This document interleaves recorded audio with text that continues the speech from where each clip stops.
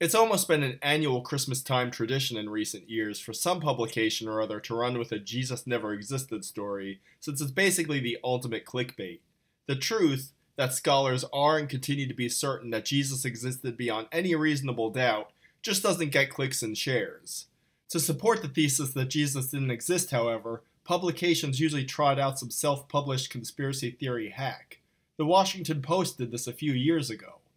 Well, folks, I have some good news.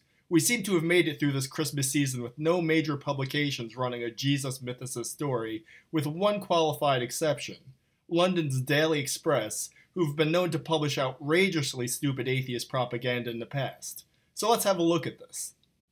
Jesus did exist, and this is the real story. Jesus Christ did exist, new evidence shows, but his real role is still under much debate. Okay, so they're going to grant us that Jesus existed, but obviously our understanding is flawed in some other ways, and this tabloid magazine is going to set us straight. The figure is either one regarding the most famous man who has ever lived, or one of the best works of fiction ever created. Holy hell, that's an awkward lead line.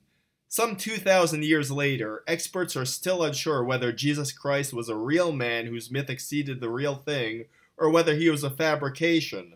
A story designed to either make people more peaceful or simply to control the masses.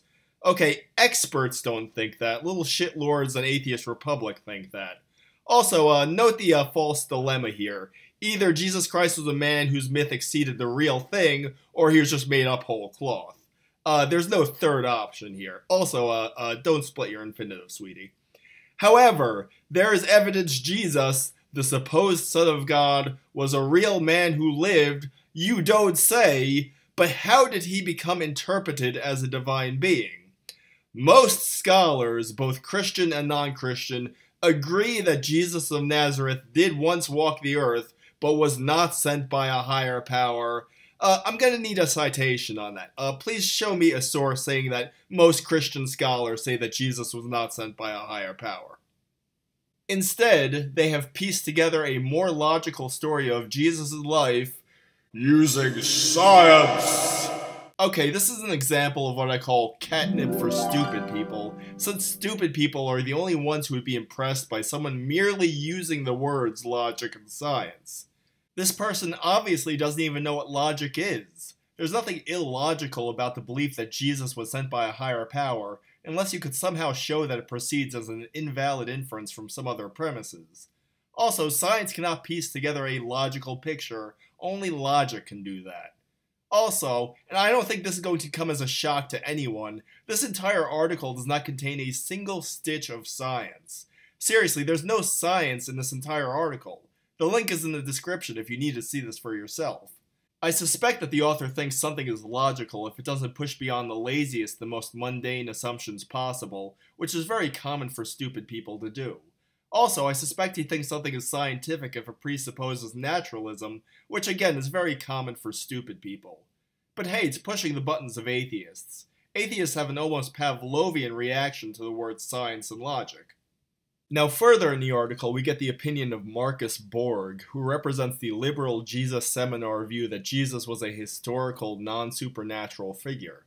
But since this is top-notch journalism, we get both sides of the story. The liberal Jesus seminar view, and the batshit conspiracy theory Jesus mythicist view.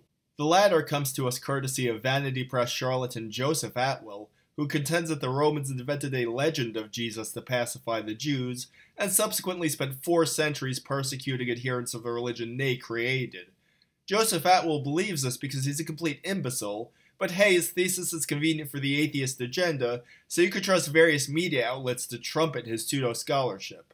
So yes, the Daily Express is responsible for another disgraceful, intelligence-insulting piece of atheist propaganda. As it happens, this article comes on the heels of a YouGov opinion poll indicating a 5% increase in atheism in the British public over the course of 2 years.